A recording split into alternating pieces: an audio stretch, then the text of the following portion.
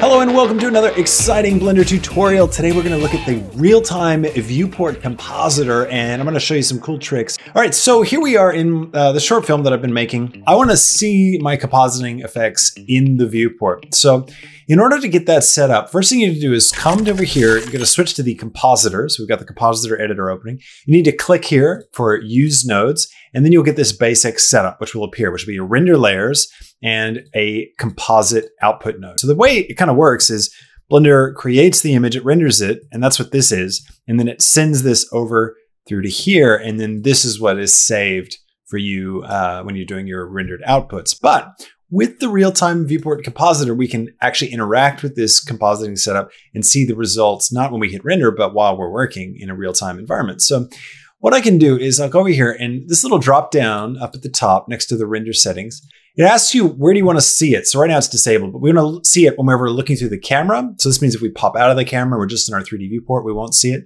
Or always, so this will show us the compositor effects no matter what, if we're looking through our camera or just our viewport.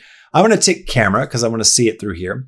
And you can see nothing's happened yet because we don't have any nodes here yet, but I'll just show you really quick. If I grab a RGB curves and just drop it in here and then, pop it up, bam, you can see I'm able to see in real time the update. This is being rendered right now in Eevee. So if I come over to my render tabs, you can see render region is set to Eevee.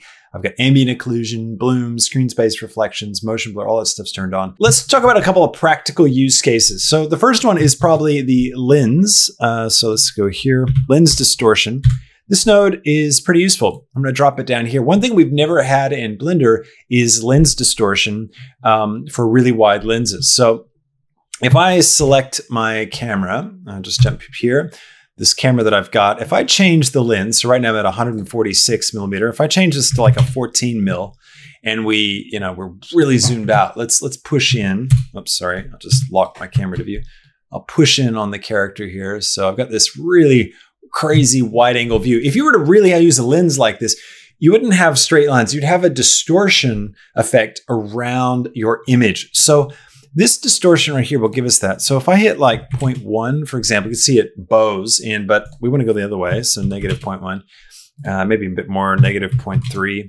Now to get an actual negative 0.2, an actual like accurate effect, this isn't the way to do it. And there's no real way in Blender for us to get accurate lens distortion, but it's pretty good as an approximation. All right, now another effect that I like is actually jitter. If I click this, jitter's going to add grain to the image. Now I know that the whole point of using Eevee is that you don't have grain, right, in your image because you can render it and you don't have to worry about the cycles, kind of updating. But grain is actually really useful for, creating a filmic look. And this grain's not, necessarily like a specific grain type, like Kodak film stock, whatever. It's more of a general just sort of noise, but I do like it. It's quite nice. You can adjust it though if you want to, if this is a bit too heavy. What we can do is split this out. So let's go here for a mix node, and I'll just drop it here. And what I'll do is I'll duplicate this lens distortion node, and I'm going to turn jitter off and turn distortion off just so it's clean. There's nothing going on. And what I can do is this one right here could be the one that distorts our image. I'll just turn this factor down so we can see. So this was doing a distortion, right? Now I'm going to turn off jitter here. We're going to add jitter in later. So if we come here, I can grab this output. This is our lens distortion output. And I'm going to bring this over and I will put this into the second image socket. So at the moment, we're mixing two identical images together. But on one of these, what we could do is this one down here without anything on it, we can add jitter. So this was just our jitter addition. So you can see I can change this slider to control how much jitter I end up with. Another cool option that we've got is dispersion, which right here, if I turn this up a little bit to like 1.2, you can see it starts to split the image as you get towards the edge of the lens. It's a chromatic aberration is what it's called, where it splits into the red, green, and blue channels. And you can turn this up to get some crazy cool effects. Like, look at that. It's like the POV is some kind of like hunter, moving through the scene. But what's cool is, this is all real time. So I can actually move around now and change my shot. So one thing to bear in mind is with jitter, when you're looking at it through the real-time compositor, if I move from frame to frame, you'll notice that it's not really changing. Like the jitter doesn't really same. YouTube might be canceling this out too. I'm not sure how much you'll be able to see this detail, but the image I'm looking at, the grain is consistent every frame. So it's not like actually like grain. It's more like just a pattern that's set. However, when you render, so I'll just pull up, I've got some render frames here. If I go between two frames here in actual render, so I go file, image render, you can see the grain pattern does change every frame. So there's some little discrepancies between the two, but that's okay because, the whole point of the real-time viewport is really just to be, looking at the look of your frame and getting it right. So you're happy with it. When you do your final render, all the effects will properly be applied. So that's a really cool one. I really enjoy doing that. Now, another thing I like to add is some vignettes. Now, a vignette is like a shadow around the outside of frame.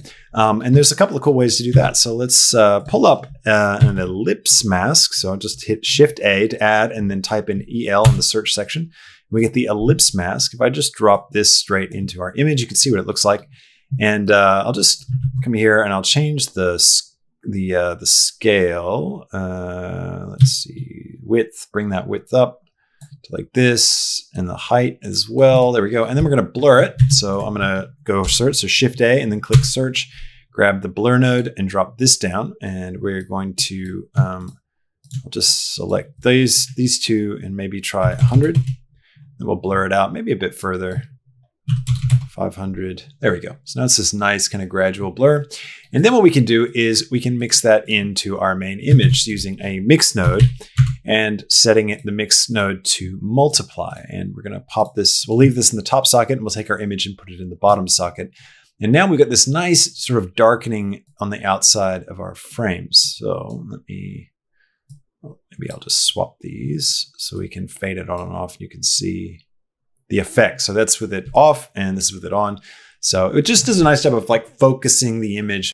Now, again, you can, add in a lot of other stuff, like you can use RGB curves to, grade things. Like a lot of times if you go to RGB curves, if I drop this here and then go into the blue channel and like pump the blue in the shadows and then drop it a little bit up here in the highlights. This is switch to film-like as well. This is typically a very film-like look when you have blue in the shadows, but don't have it in the highlights. So that's a nice way to kind of, again, make things feel a little bit more cinematic. But yeah, it's very, very moody with this grain. I love this. Looks like a shot from Alien.